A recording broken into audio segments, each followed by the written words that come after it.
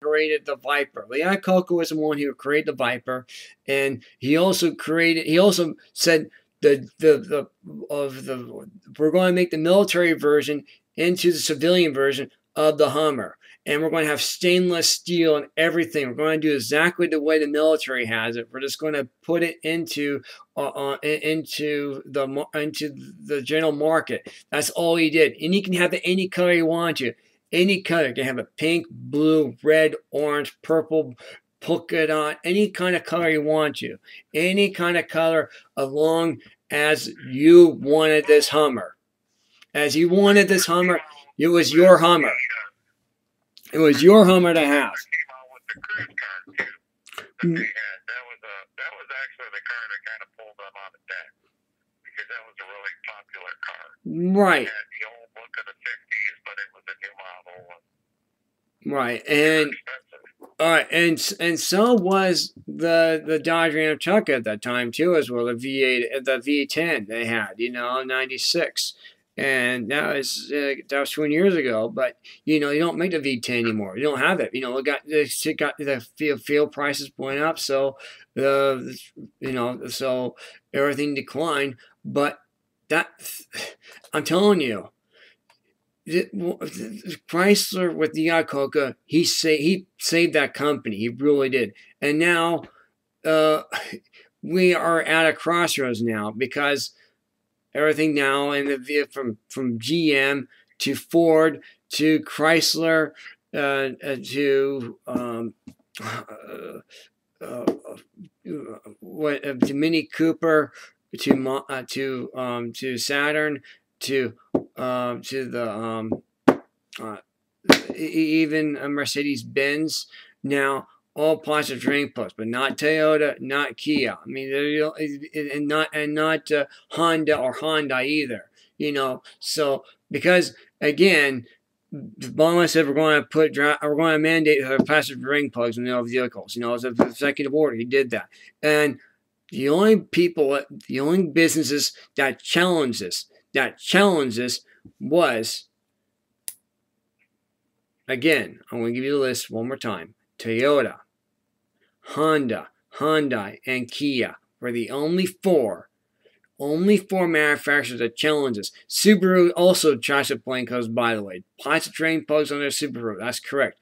Also, don't forget Jaguar, plastic drain plugs, Also, Ferrari does not either. Ferrari is still have their cars still made in Italy, and no plastic drain plugs. However, Porsche does now.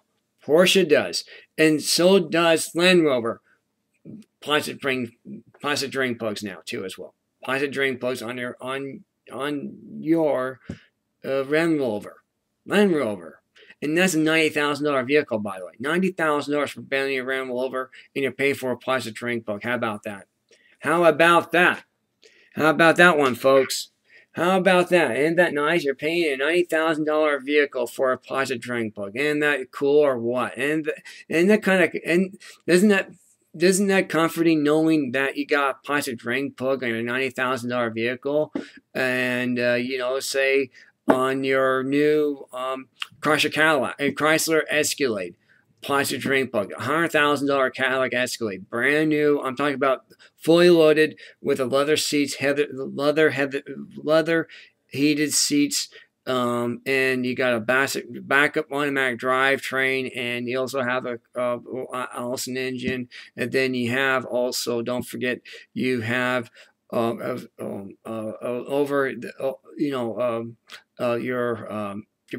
nice luxury for your sunroof too as well. Automatic sunroof comes with that, with a $90,000 Escalade, and you're paying for a plastic drain plug with it. And I don't know if people are aware of what's going on. I don't think they do. I mean, go look. We got the report from Car and Driver magazine, by the way. That's what we got the report from, and that since then has been pulled off.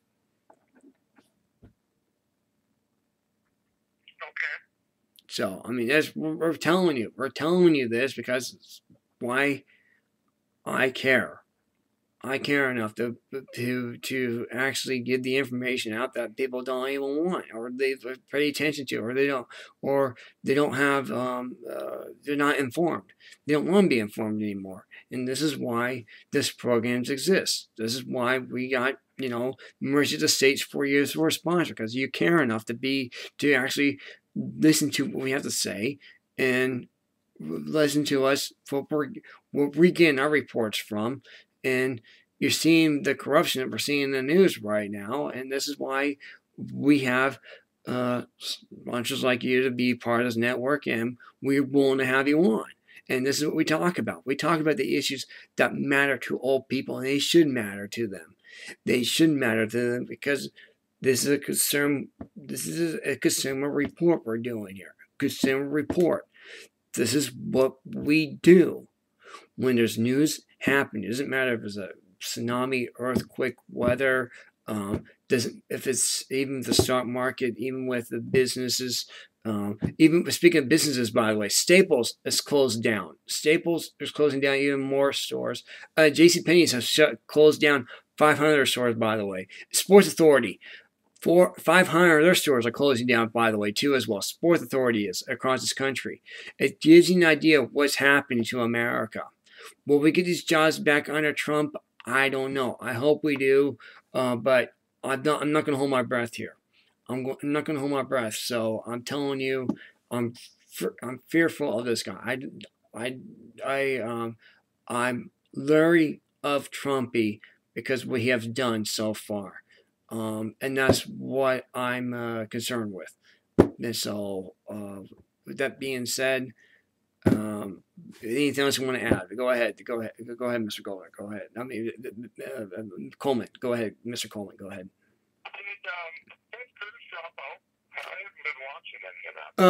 Ted Cruz to suspend his campaign. He's already going for 2020, but you're going to have a contested convention. Supposedly, if the way things are going right now, this can go to a contested convention because of the votes, and what you just told us too, by the way, in your state of Minnesota, where you have the lowest turnout rate.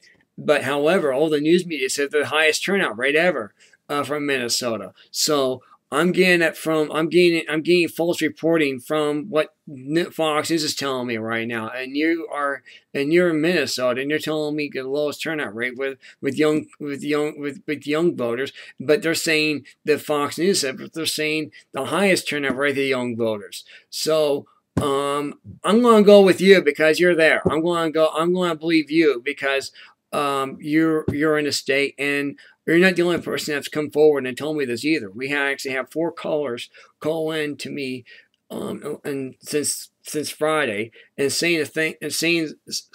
have said the same thing too. By the way, and I'm also seeing it from Twitter as well as Facebook. They're posting that they're saying that also Minnesota has the lowest turnout rate with young voters. However, Fox is saying the highest turnout rate. They're still doing the false reporting of what the American people are actually telling me, the listeners and the viewers, such as yourselves. So I'm going to go with you because you're in a state. So I believe you over the news right now. I believe you over what they're telling me in the news right now. And that's totally illegal. That's totally a bias. And you know what?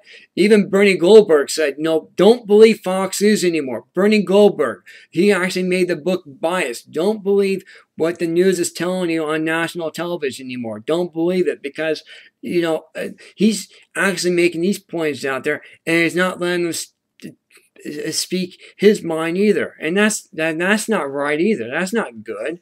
That's not what America is about. That's not the America I know.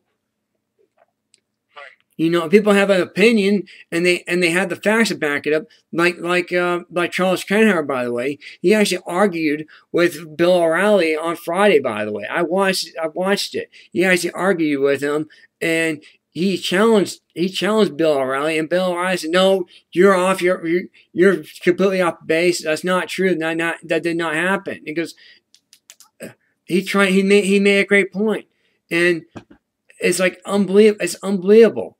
It's unbelievable what was going on here in this country. It's unbelievable. It makes no sense to me at all. You have Even with the person with the facts, he still argues with the person with the facts. I don't get this. Why would a news commentator do this when Charles Cameron has the facts, is explaining his position, and then Bill O'Reilly attacks the person with having the facts, and he's still saying that's not true. I don't understand how that's possible. I don't get it. I really don't get it. Right. Well, I'm doing a little research here, and it says that Ted Cruz dropped out for one reason is that he had lost Indiana. Right.